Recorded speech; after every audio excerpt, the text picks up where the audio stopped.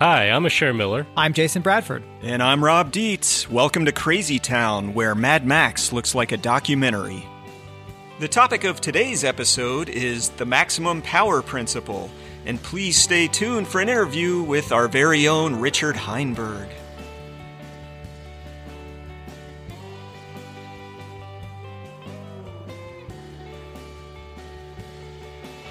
Asher, Jason, it's that time of year where I like to hit the Oregon coast. What about you guys? It's so warm over there. I wouldn't go that far, but, you know, the ocean's speaking. Nice, the beach. Yeah. I mean, beautiful beaches. It's just beautiful. It's beautiful. I would have found pirate ships out there. This is not the Goonies movie, okay? As much as... You got my reference. Yeah, well, that should usually be my special little contribution to this podcast. But anyway, I bring it up because I was thinking maybe the three of us could get out there for a little R&R, a little vacation once we put the microphones down. A little crazy travel. Can we retreat. wait until I get my second shot? Yeah, I'm actually scheduled as well. So I bring this up because I also want to have a competition with you guys. Classic. Of course you do. Yeah. I like to play games when you do. go to the beach, you know? There's all that sand. You could play Frisbee, you could play with the dog. But no, I want to play who can dig the biggest hole in an hour. Okay.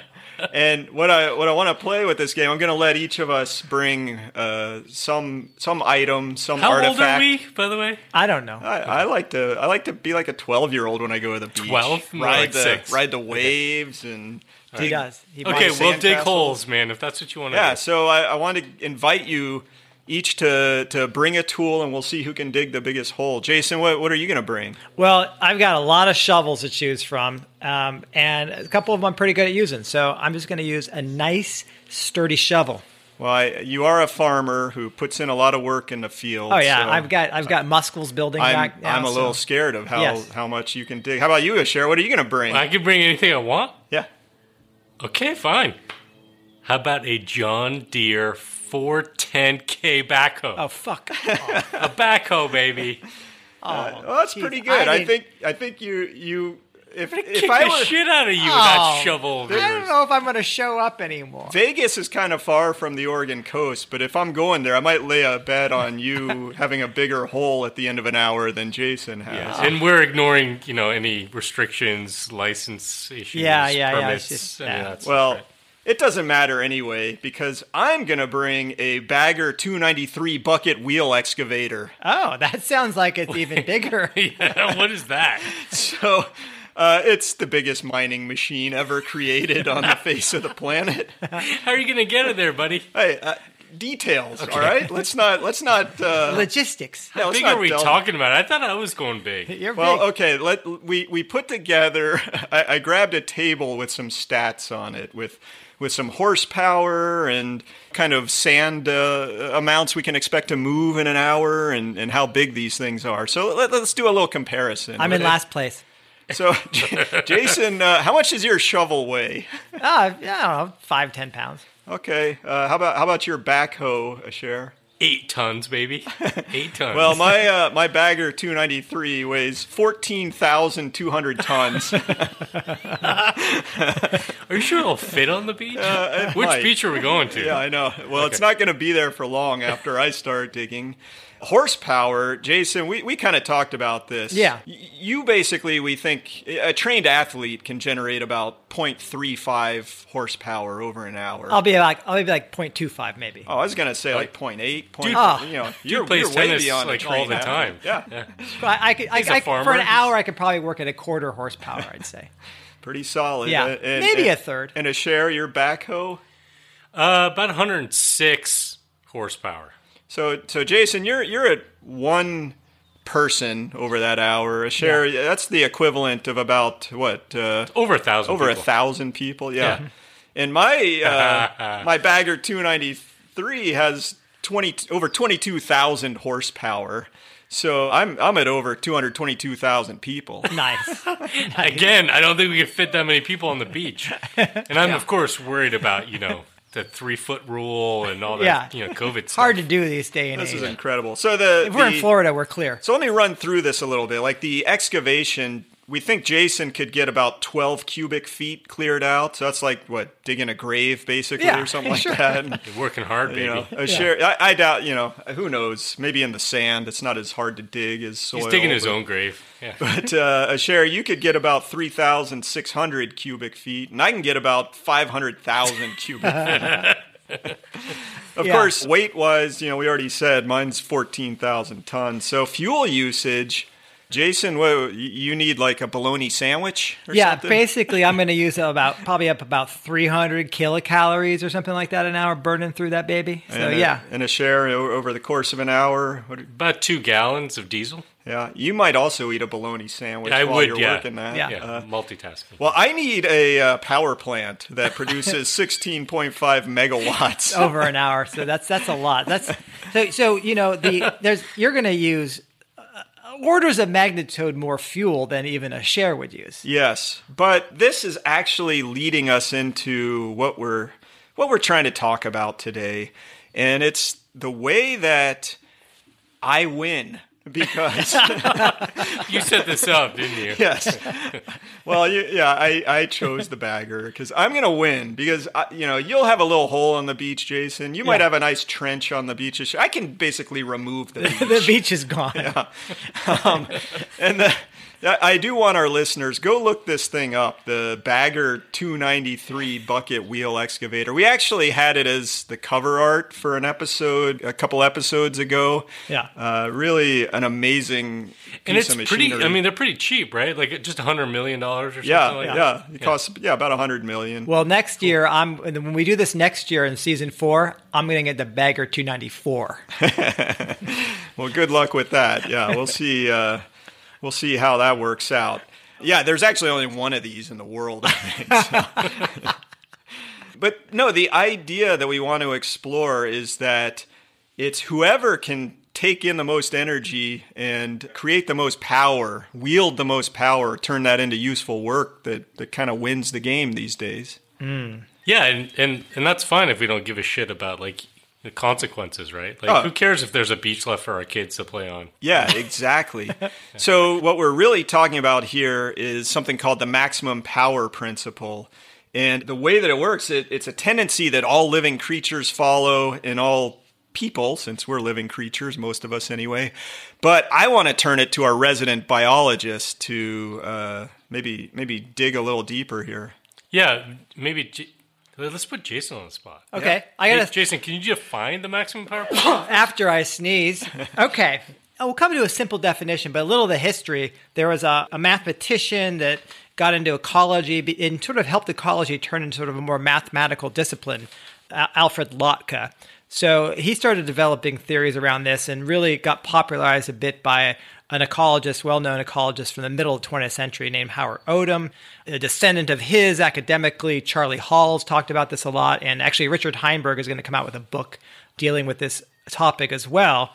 And we were looking at definitions, and they've all sort of, rewritten these definitions. But our favorite we found was from a guy named John DeLong, another ecologist, and very succinct and clear. The maximum power principle states that biological systems organize to increase power whenever the system constraints allow.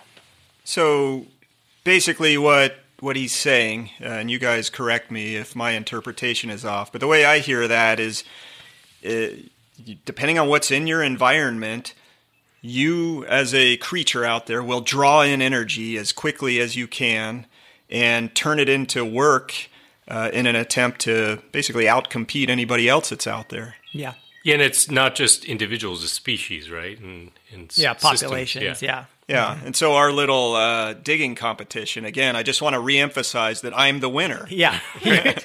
Yeah. I maximized the power. You were, theoretically, even though we were on the Oregon beach, it does not have a 16.5 megawatt power plant right there. Theoretically, you were still able to do this.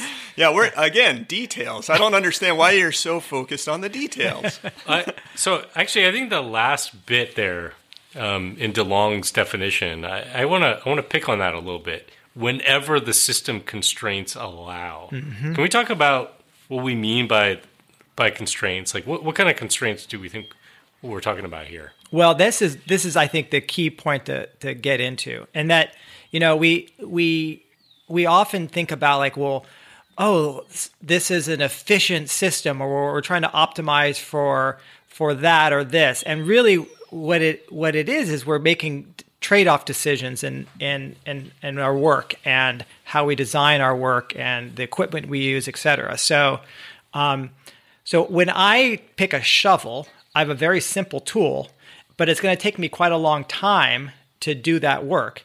So I am very low material use. I have a 5-pound shovel. I'm not using a lot of energy. My energy output's really low. It's just me, but I'm spending time and labor. So I'm very energy and material efficient with my shovel, but I'm pretty labor intensive and time intensive compared to Rob on the other end of the spectrum. So those are the 4 constraints you're mentioning. Yeah. Labor, time, energy, and material. Exactly. I think you're leaving out a key one. What's that? Intelligence.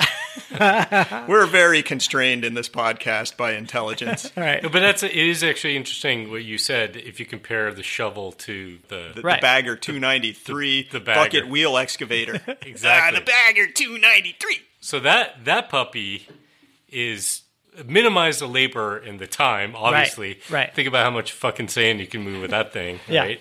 In a short period of time.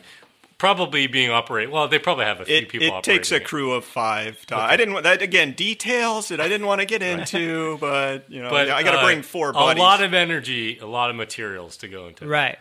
Yeah. So that's the sort of when people say, what are you being? What's an efficient use? You have to really understand, okay, are we defining efficiency what? Are we defining by labor efficiency, which this equipment that Rob brought is very labor efficient. The backhoe is pretty labor efficient, but it's not really energy efficient. In fact, I did some math, your table, I did some additional math on it, and I moved the most sand per unit of energy. Wow. Yes. So that actually, buddy. I beat you from efficiency on terms of energy. That's not the competition, though, really, was it? I mean, it was, It was hour. How much sand can you move? How big of a hole can you do? That does remind me, we talked in a previous episode about how the bicycle is the most efficient way that people have invented to get around in terms of a calories in and distance traveled. Right. So it's basically the same thing. The problem, guys, you can't profit from that much. This is very true. So, I mean, this gets to the idea of efficiency is that it depends. You focus what efficiency you're striving for based on what's abundant and what's scarce. So today, when energy and materials are cheap and abundant and easy to get to, we basically don't give a shit. We'll build a Bagger 293. Right. We care about labor and we care about time. Right. And I think the example I was thinking of with time has to do with transportation. A few years back, I got invited to a conference in England. And, of course, being the fuel-burning ass that I am, I flew. So, if you fly from the East Coast of the United States to London or somewhere in the UK, what does that take? Like 6-7 hours, maybe? Yeah, maybe 5-6 hours. Yeah, 5-6 hours. Yeah. Well, compare that to the sailing voyage of Greta Thunberg, where, remember, she was coming over to the U.S. for a conference on climate, and she sailed from Plymouth, UK to New York on a racing yacht. And it only took 15 days, right? So compare which actually feels... And that was like a racing yacht. Yeah, that's a fast yacht trip across. I actually read about it, said there was no toilet on board and no showers. Those are details. No need to go into these details. I was just like, wow, that's a bare-bones ship. Good for Greta. It definitely motivated them to go as fast as possible. Right. But I mean, look at the difference there, right? Like here I'm getting this great time efficiency, and she's obviously, because she's a good person compared to me, is getting the energy efficiency, which is what we're talking about. We need to start looking at that. Right. And I mean, we've talked about this maybe ad nauseum, but really a lot of this just comes back to energy, right? Yeah. For most of our history, energy was scarce, it was constrained, which means that we had to focus much more of our labor and our time on things. Things took a lot longer, took a lot more labor.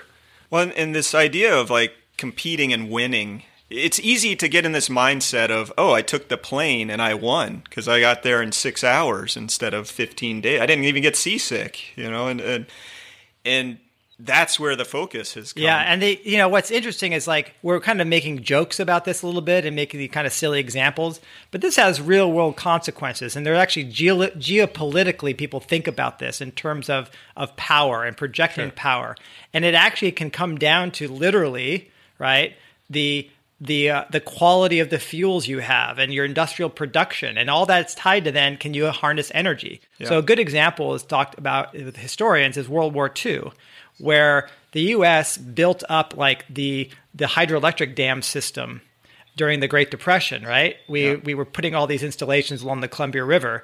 That created this incredible electricity source for Washington, the state of Washington and parts of Oregon as well, which allowed then these manufacturing plants from Boeing to get established and all these aluminum manufacturers. So we were able to churn out ships and airplanes in massive numbers quickly because we had this incredible electricity supply.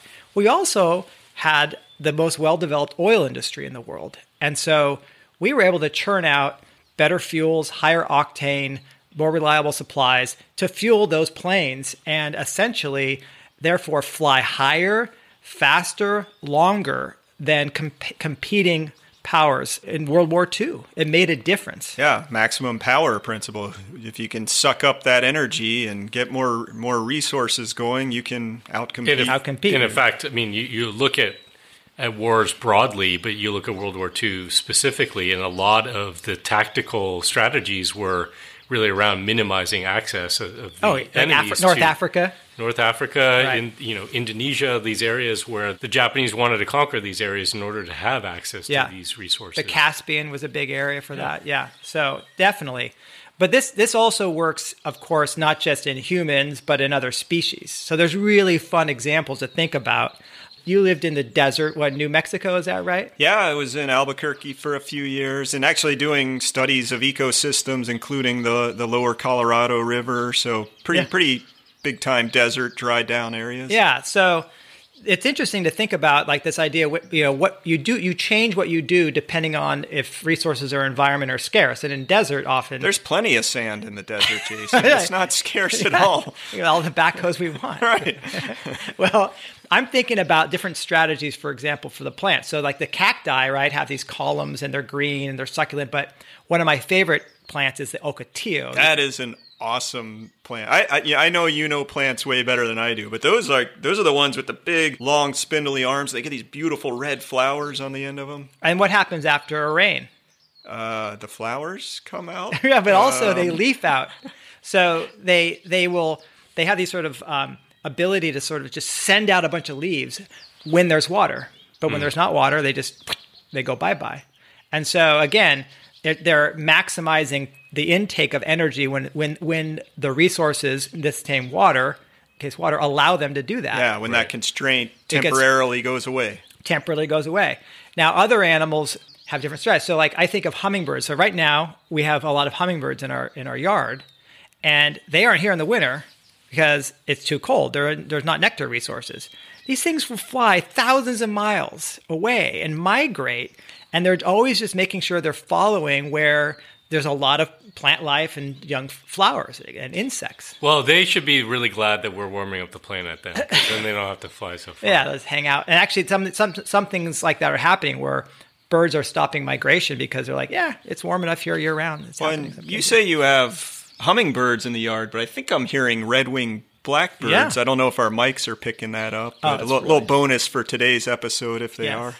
But you think about like mammals have this constant demand, and so do hummingbirds, to always be burning energy. We're warm-blooded. Mm-hmm. And so mammals either have to migrate to find food sources. Think of the big migrations on the savanna, of those animals. Bison and stuff. Or wildebeest, come on. Wildebeest, right? And the Serengeti. But what some animals, like bears, hibernate. So they say, this is the winter, I'm going to just chill out and sleep and not burn much energy, right? So they're changing their power use according to the I feel environment. like people are somewhere in between. Like I feel like I know some people who hibernate, kind of get shut down during the winter. I wouldn't mind doing that. Do you ever find a snake den? No.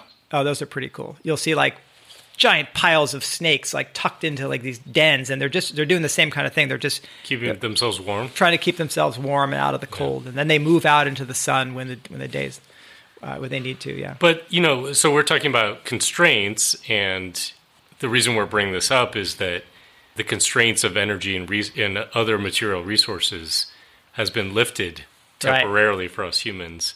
But this maximum power principle, again, does not only apply to other species in the sense of like how they figured out how to maximize considering constraints, but other species also have gone crazy when they haven't had constraints. Yes. Right?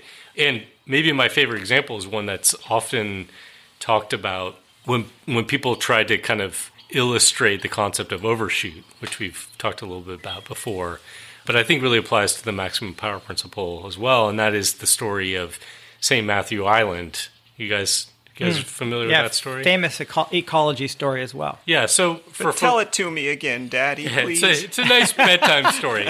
Cuddle up, Rob. Get your pillow and your little bear, and I'll tell you. Tell you a nice story. Right? They land on the roof, and the guy in the red suit that's comes down the the chimney. one. That's the one I was. Okay, kids. Here's what happens where you might die. Here's what happened to the reindeer when you leave them alone. Santa goes away. No, it's an amazing story. Please. Yeah. Okay, so back in World War II, we were just talking about World War II. The U.S. Coast Guard was really worried about the Japanese attacking the West Coast, right? Mm-hmm. And we set up and down the West Coast all kinds of, I think San Francisco had the most sort of, coastal whatever alarm system set up. But they decided that they needed to put some stations, U.S. Coast Guard want to put some stations, outposts, up in Alaska area, Bering Strait. So they set up an outpost on this little island called St. Matthew Island, totally barren island. They set up some guys out there. They had some food supplies for them. Obviously, it's really, really fucking cold, right? Yeah, and it's I'm looking at a map of it right now. It looks like it's basically halfway between Alaska and Asia. Sarah Palin could see it from her house. So they had some emergency supplies, but they decided that they actually needed to bring some reindeer as well as backup in case they got iced in. They couldn't, no ships could come in and provide. They're going to eat Rudolph and Donner and Dancer and Blitzen. So they brought like 29 reindeers, like an emergency food supply for themselves, And of course, this was like in 1944. The war ended just, 18 months later or whatever it was, a year later, and they left. And they decided, well, let's just leave the reindeer here. Yeah. They seem pretty happy, right? They just opened the pen and let them go, huh? Yeah. And there's a biologist who heard the story years later, 15 years later, or a dozen years later, a guy named David Klein. And he decided he wanted to go see what the impact was on this island. What happened to these reindeer that were left behind? So he went there with an assistant, and he discovered something insane, right? So 29 reindeer had been left there. Guess how many were there just 12 years later? Double. No, more than that. 1,000. Well, how fast do reindeer breed? Every year. That was not in my my biology class. There were 1,350. I was pretty close. I said 1,000. So about 46 times the original number. Yeah. Right? In a dozen years. Yeah. Okay. And then he came back 6 years later. After that, he got some extra money or whatever it was. Came back 6,000. Ooh. So what were they eating? They were eating lichen. So they had this situation where there were no predators. Right, no wolves. Nobody eating them, and they had this abundant food source. Reindeer apparently like lichen, and there was a lot of lichen and there. You can fit the way that they fly, they could cover all kinds of distance all over the island. Yeah, exactly. Yeah. And they weren't being put to work. They were left alone, saying I wasn't bugging them. But then, Klein came back 3 years later. Only 3 years later. Wow. Went from 6,000 to 42. Ouchie poo. 6,000 to 42. That's a pretty miserable 42. And there was only one male in that population.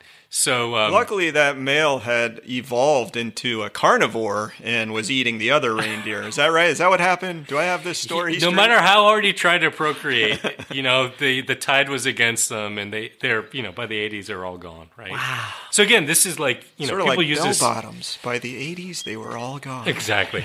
So, this is an example that people talk about with overshoot, right? This reindeer population had an abundant resource, went kind of crazy, overshot the capacity of the ecosystem. They ate all the lichen up because they had no predators to check their population.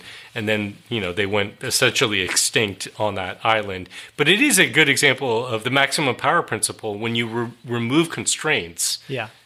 All species probably, or very many of them, would behave in that way. Yeah, they're trying to maximize the intake of lichen, and in order to reproduce as fast as they can. So that sort of like the work they're doing, right? The idea is you're converting the energy you intake into something, and that in this case is just reproducing. Like they're not worried about shovels or excavators. They're basically just. I'm thinking of these Charlie Sheen reindeer just going, winning. And what's interesting to think about is like theoretically, lichen is a renewable resource, right? Yeah. Okay, it grows, but it doesn't grow that fast. Have you ever sat and watched lichen grow? It's fascinating. It doesn't grow anywhere near as fast as paint dries. I mean, right. But no, obviously, that, like you said, Asher, that story has been used as a, hey, watch out for overshoot. But I do think dissecting it a bit in the maximum power realm is a good idea, because we've, Jason, you were saying before, all living creatures, basically all these self-organizing systems have this tendency. People have it too, which was probably okay when we were in our foraging days, before we figured out how to make so many wondrous tools, and before we figured out how to grab this once-in-a-lifetime lottery major supply of energy in the form of fossil fuels. Yeah. And it seems like, you could make the argument, well, humans are a lot smarter than reindeer. We're not gonna do what they did.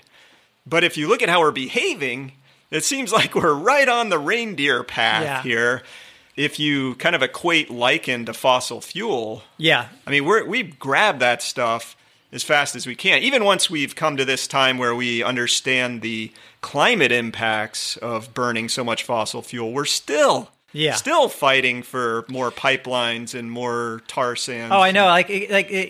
Trudeau, the Canadian Prime Minister, it's a riot because he, at one side of his mouth, he seems to be this liberal who cares about climate and believes in it, and then the next thing you know, it's like pushing through pipeline projects. Right. It's just absurd. Well, the good thing is it's a lichen pipeline, so it's not nearly as damaging. They got so much lichen in Canada. Oh my gosh. I think there's an interesting paradox here. I mean, we've talked about sort of evolutionary biology stuff, adaptation over time, getting benefits. It's an evolutionary trait, I assume, this maximum power principle, right? It makes sense that so many species have it.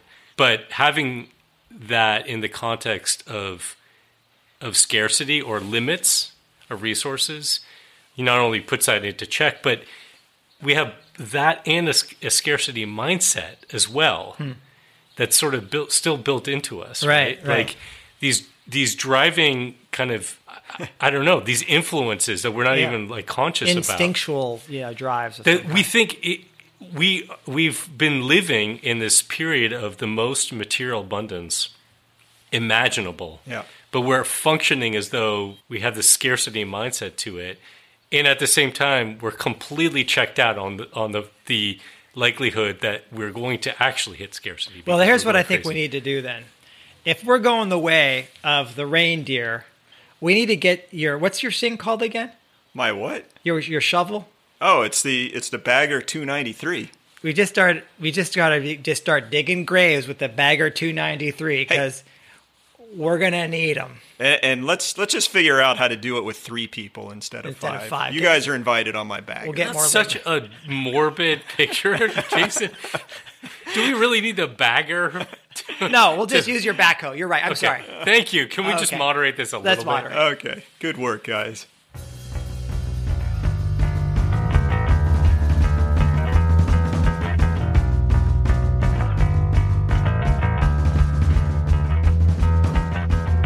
Stay tuned for our George Costanza Memorial Do the Opposite segment, where we discuss things we can do to get the hell out of Crazy Town. You don't have to just listen to the three of us blather on anymore. We've actually invited someone intelligent on the program to provide inspiration.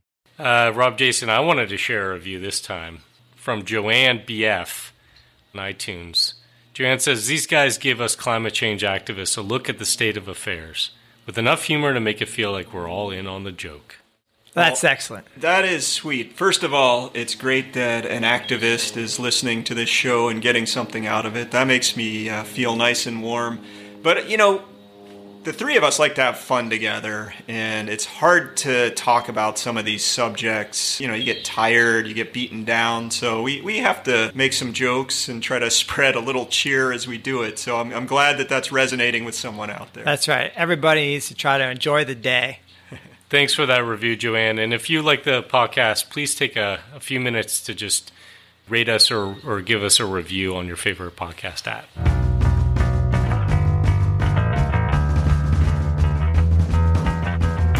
Every decision I've ever made in my entire life has been wrong. My life is the complete opposite of everything I want it to be. If every instinct you have is wrong, then the opposite would have to be right. Oh, righty here. We're going to do the opposite, huh? So what that means in this context, it's interesting because we've grown up in this culture where we've been optimizing for being labor efficient and time efficient, right? So if you ever run a business, it's like, how do you reduce the number of workers, right? How do you get things done faster? And I think the opposite then is to think instead of those efficiencies, right, to remind you what we talked about earlier in the show, is that there's other things to optimize for, which would be like energy and materials.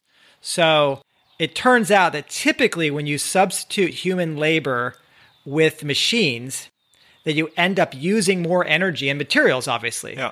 And so it's like your shovel versus the bagger. The bagger example, right? Right. Though that's the opposite. That's the opposite incentive, structure we've had, and it's the opposite strategy.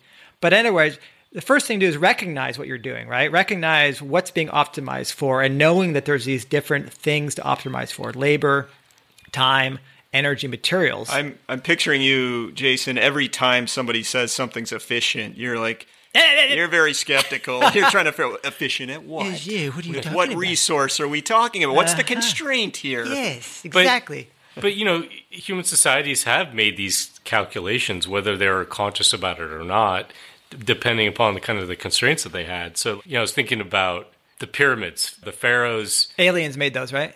Right. Right. Very efficient for us. They were made by reindeer. No, but so they were made by my people.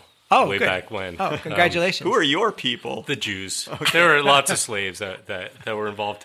But, for them, I think the Pharaoh's motivation was, you got to get this fucking thing built pretty quickly. And by pretty quickly in their context, it wasn't like 6 weeks. It was 10, 20 years or whatever it was before the Pharaoh dies, so you can get buried in there and, that's their eternal laugh to hide. Yeah, that's where the aliens then pick you up at the top of the pyramid. Can you just stop with the alien stuff? So for them, actually, time was something that they were trying to maximize for on a certain level. So they churned through labor like nobody's business. If you're a slave building a pyramid, you're not going to last that long. Oh, the hernia rate was incredible among those slaves. But they didn't care. They didn't care about that, right? Whereas you contrast that to the we talked about cathedral building, cathedral thinking before.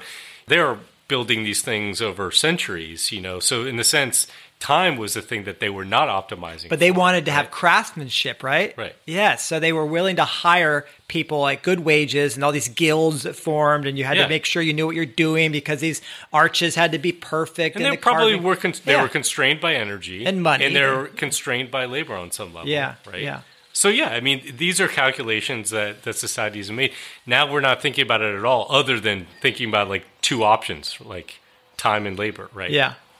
Yeah, nothing's really thought of when it comes to energy, right? Because it's just, like we said, it's always been there. Yeah. So what is doing the opposite then? We start working towards being efficient with energy and materials, right? Yeah. Yeah.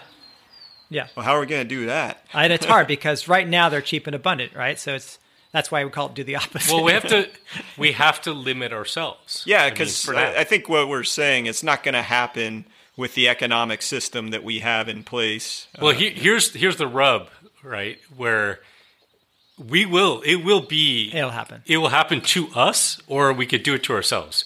If we do it to ourselves on some level, we might be able to, actually have future humans living on this planet. If we don't, and we'll have other species to enjoy this planet with. If we don't do that. Yeah. Then it's dig a backhoe, use a backhoe and dig the graves. Sorry. But anyway, this reminds me of the Amish, what you're saying, a culture. Right, they actually do limit themselves. That says, I'm going to limit the technology, the tools I choose. Right. The tools they choose are tools that actually limit their power, right? And that's interesting. They're deciding, okay, I'm going to use horses and I'm not going to use these machines that put the fossil fuels in, right? So I think, choosing your tools and deciding what you're going to do with them and how much power you're going to wield. Now, I understand they're able to do this because they're a tight-knit community and have a lot of religious ideals, values that they're trying to follow. Do either of you have any idea why they came up with that point, the tool set? Like, we're going to limit it right here? No, I don't remember. No, I don't know, but I think what's important here, and I think there's trade-offs with this, is it's not just a collection of individuals who are like, hey, we're all going to band together and kind of agree on these limits. They strongly reinforce with social norms that I think can come with some real, restriction on people's, freedom, individuality, these kinds of things. And that gets to the fact that it's not just an individual making a choice, it's these reinforcing cultural norms and expectations and probably laws and societies that create the conditions to restrict these things. That's why I wish we had things like rationing of energy, right? And I think it's really important for those of us who are thinking about like climate, for example, and limiting carbon, whether you want to have a carbon tax or not have a carbon tax, or what is the price you want to put a carbon or not. If we don't have a cap on it, an actual cap on it, I'm very skeptical and concerned about our ability to limit ourselves the way that we need to. Until the constraints bite and we go which is, reindeer. In a sense, too late. It's too late. Maybe it's not that too late, but still very painful, very difficult. Right. So clearly we need to be working on policies that limit our use of energy uptake, or limit our energy uptake and limit our ability to wield power. And creating social norms and cultural... Right. So this whole system change, but that's all well and good, but we don't have to wait for that either. I think we also need to look in our own households and in our own individual behavior. What is it that we can do that goes along those lines? We gave the example earlier how Greta took the sailboat across the Atlantic. She clearly made this trade-off, one of those choice trade-offs, time versus energy expenditure. Yeah, and we talked about how amazing bicycles are, right? Yeah. They take a little more time. It takes about twice as long to bike into town as it does to drive. You know, so it's not I think bad. The hard part there, again, you're still fighting some cultural norms, right? Like, oh, you have to be at your job at this time, and you got to be over here to pick up the kids from school at that time. And it's a chain errand. I'm not saying that you couldn't do it by bike. It's really about finding ways to get the job done without having to maximize power. Well, be really creative. This is why I basically have just stopped using my body for anything. I mean, I don't exercise at all. I don't lift anything more than I think 1.5 pounds, something like that. So, I've created conditions where basically I have no power. You actually stay in the cockpit of your backhoe and use that for all tasks. Is this your excuse at home when Kirsten asks you to do chores? Yeah, can't do it. I am trying to minimize my power. Well, you're very not powerful.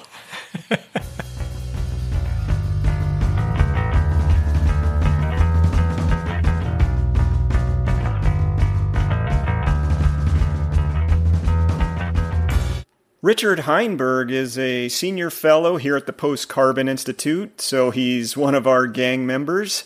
He is one of the world's foremost experts on the history of fossil fuels and a respected advocate for the shift to a renewable energy economy, which includes a strong case for the limits to growth. More importantly, he's written tons of stuff, spoken at events all over the world, and appeared in dozens of media productions. And his most recent book, with a publication date of September 2021, is Power: Limits and Prospects for Human Survival. But I'd also like to say what I think Richard is really best at is breaking down complex and nuanced topics and explaining them with logic and insight so that anyone can understand it. He's really a natural-born teacher, and I'm happy to count him as a friend and colleague here at Post Carbon. Richard, welcome to Crazy Town. Hey, Rob. Good to be in Crazy Town with you. Thank you.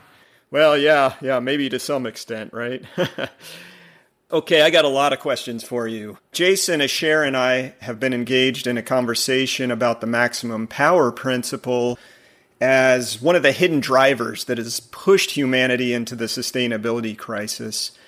I know you've spent a lot of time considering physical and social power while you've been working on your book, Power. So first off, I'm curious if there was a topic that surprised you or especially stood out as you dove into your research on the book. Yeah, well, I think what stood out to me was just the immense variety in the expression of power. On a pound-for-pound basis, life is actually far more powerful than the sun. And that, I know that seems incredible, but the sun is very massive, and if you divide its mass by its luminosity, and then compare that with the rate of energy transfer in the average cell, the cell wins every time. Life is just amazingly powerful. And from the very first living cell right up to the present, life and evolution have been all about gathering and using energy to do things. And what an amazing variety of things living beings have learned to do. Moving, sensing, thinking, reproducing, communicating, fighting, cooperating. The list goes on and on. And it's not just all about survival and reproduction. It's also about beauty. Animals that reproduce through sex have found ways of attracting mates, and flowering plants that have to be pollinated have learned amazing ways to attract pollinators. Now, for animals, the production of beauty often becomes an obsession in and of itself, apart from its value in sexual selection. And the result is that nature is just incredibly beautiful. And it's not just an inadvertent byproduct of everything else they're doing.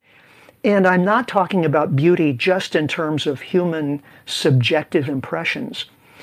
No, what I discovered is that nature is intentionally beautiful. It works hard at it. And again, all of this is the result of the workings of power. Wow, that's actually kind of inspiring, right? That nature, we can sleep better at night knowing that nature is working hard at being beautiful. Yeah. Well, I appreciate that insight, and I'm one of the lucky people who has gotten a chance to read your book ahead of publication, and it's got the usual amount of clarity and organization, excellent writing that you're known for. But what I really appreciated about it was the depth of analysis. It's my sense that this book took you on a different sort of journey maybe than previous writing experiences. And I want to know if my sense is correct there, or in other words, could you describe what the process of researching and writing this book has meant to you? Well, I've always been kind of a big picture guy, and my MO is mostly to synthesize other people's work. Of course, I aim for the best, the latest thinking about the most important questions. And there's a lot of that in this book as well. I ended up reading literally dozens of books and lots more technical articles as I was preparing to write this book. And it turned out to be an opportunity to brush up on the latest findings and thinking in fields from cell biology to anthropology to communications theory to game theory. And it was pretty exhilarating. A lot has changed in these fields in just the last few years. But at the same time, on this occasion, I feel I may also have made an original contribution. The word power certainly gets used a lot, but to my knowledge, nobody has tried to tie together power's many meanings and manifestations in the world and to look for links and commonalities and general rules. I found myself having to define power rather carefully, depending on the context. And then I had to reflect on what I thought I had found and look for exceptions and see if this was really true. Of course, that's just critical thinking, nothing new there. But it was exciting to be in somewhat unexplored territory and with a responsibility for mapping it properly for others who might follow. While you were describing that, Richard, I was glad to hear that you're the one taking on that responsibility. I can't think of anyone any more well qualified. In fact, I was thinking if I were in that position, I might just have to quit writing. But we well know that you didn't do that. So thank you. I can't help myself. I probably should, but I don't know. Well, one of the main points that you make, or a big case that you make in the book, is that we humans have to control our thirst for power. And you also claim that we have the capacity to do that. And you go on to recommend a new principle that you call the optimum power principle. I was hoping you could describe what you mean by that and how it might interact with the maximum power principle, and then how you see the quest to limit power playing out. Right. Well, the optimum power principle is not an alternative to the maximum power principle. It's more an addition to it. And in a way, it's nothing new. Everybody knows that life is full of checks and balances, whether it's homeostasis within organisms and systems and cells, or predator-prey relationships in ecosystems. In human societies, there are always ways of at least partially preventing the accumulation of too much political or economic power. Like in modern societies, we have environmental regulations to keep us from overrunning nature and redistributive programs to keep economic inequality from growing to catastrophic extremes. Of course, these measures aren't always sufficient either in nature or human society. That's why societies sometimes collapse. My book makes the argument that our current efforts to limit and share power are falling way behind where they would need to be in order to avert a crisis. But to my knowledge, no one has given this general phenomenon a name before, this tendency of living systems to find ways to limit or balance power. And actually, Rob, the specific term came from you in a conversation we were having early on about the book. Wow. Anyway, once we have a name for something, it sometimes becomes easier to see it and to recognize it. Just last week, I heard a podcast about the discovery of a protein within cells called mTOR. And this protein senses when there's sufficient food and space for the organism to expand. If there is, the protein triggers growth. If there isn't, it instructs the cell or the organism to shut down growth and instead engage in repair activities. So there's the optimum power principle at work at the cellular level. It's everywhere, really. Wow. I had forgotten the conversation we had, so I'm happy to steal some credit, but I don't think I really deserve any there. Yeah, that's really amazing and an interesting idea that if you look around, you can find it in places, the optimum power principle, where you weren't necessarily expecting it, like this mTOR protein that you're talking about. So I'm wondering then if, like you said, that some parts of society have struggled with dealing with kind of keeping their power in check, and maybe they would even tend toward collapse. I'm wondering if you could give us some good examples of how an individual or a community of individuals could go against that sort of a tide when it comes to their relationship with power. So the question is really, how can we limit our power as individuals, not continually expand it, while also trying to live the good life? Yeah, that's a good one. I guess you could say that indigenous peoples, and especially hunter-gatherers, were the original power geniuses. They eliminated bullies through ostracism or, if necessary, by executing them. They made all their important decisions by consensus. And authority within their societies was always situational, depending on who had the relevant skills and experience. Men had their areas of special ability, and women had theirs. Of course, it wasn't paradise, and groups sometimes fought each other over foraging territory. But when you look back, just about everything that we try to do in modern civilization to keep economic and political power within bounds can be seen as a way of trying to somehow approximate or recover the balance and the freedoms that we enjoyed back then. But of course, now we have vast power in the form of fossil fuels, and that's really upset our relations with nature and with one another. Somehow we've got to limit that power, or the whole human enterprise goes bust. Of course, collectively, our challenge is to zero out our carbon emissions, but this is ultimately going to require behavior change. I've always advocated like day-long or week-long energy fasts as a way of coming to understand just how dependent we are personally on these relatively new energy sources and how freeing it is to unplug. That makes it easier to come to grips with the kinds of collective restraints we'll need in order to minimize the threat of climate change. Maybe we can think of similar sorts of exercises to help ourselves think more creatively about species extinctions and resource depletion, pollution, and economic inequality. Moderation and reciprocity have to start somewhere, and the best place is in our own lives, in our own households, our communities. It's a matter of noticing how much power you have that's actually contributing to environmental destruction and inequality, and how you take it for granted. And then of finding other ways of sharing and using power that are less harmful and that actually make you feel empowered by doing something, even if it's as simple as sharing with your neighbors or going for a walk or paying attention to nature.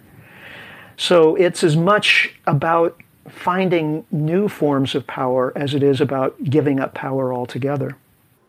Well, you always have a way of helping me and people that read your works see the world differently, and I really appreciate that about you. Richard Heinberg is the author of Power, Limits and Prospects for Human Survival, set for publication in September of 2021. You can find out more about that at postcarbon.org. Thanks so much, Richard, for visiting Crazy Town. Hey, it's always a pleasure, Rob. Good talking with you.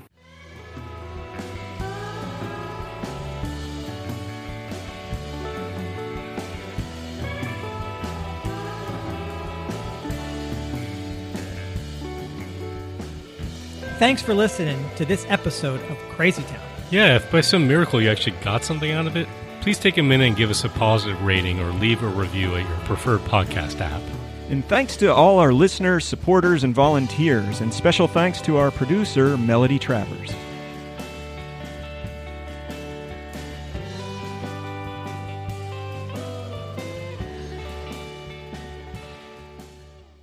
Hey guys, I'm thinking I might have to take a little respite from the show. What? Not right away. I have to plan this out carefully, but it's actually something I learned about one of our sponsors. Oh. It's called the Power Down Bar. Oh, was it invented by Richard Heinberg? It was sort of inspired. He inspired the inventors of this, but also they were inspired by the notions of the maximum power principle and the need to sort of work with our environment. So I'm thinking over the winter, I'm going to take one of these. What it does, you eat one and you won't wake up for about 5 months. So I might do like 3/4 of one. How many calories are in this fucking thing? Well, not many calories. In fact, there's actually a problem in that you should put on a lot of extra weight before you eat one of these because you're going to lose 40 to 80 pounds. In hibernation? In hibernation. Right. I'm glad, Jason, that you have such good relations with our sponsors because you're the one who's going to put you down for 5 months. So this is a bar that basically has this massive shot of like heroin in it or something. Like it just... It's a proprietary ingredient. Oh, we don't know what it is. I don't even know. But it's been approved. Okay, so, it's totally legal. Totally on the up and up. Totally legal. And, hey, it really cuts down on laundry. You save money on... You can cancel all your subscription services. You need somebody to come in every once in a while and turn you over so you don't get these bed sores. Well, there is that additional cost. So, and a catheter to put in. Sorry, I don't mean to... Okay, now that we've gotten there, can we just say happy hibernation and be on our way? Clear your calendars. Eat a power down bar, folks. Crazy town. Da, da, da, da, da, da, da, crazy town.